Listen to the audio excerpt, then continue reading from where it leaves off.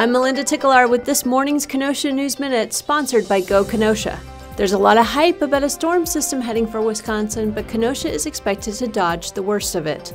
The so-called Groundhog Day blizzard could dump a foot or more of snow up north, but meteorologists say Kenosha County will mostly see rain on Tuesday. A college fair at UW Parkside drew hundreds of curious students over the weekend. The event targeted low to moderate income and minority students.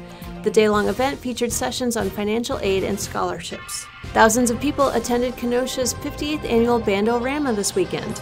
The concert featured 1,800 student musicians.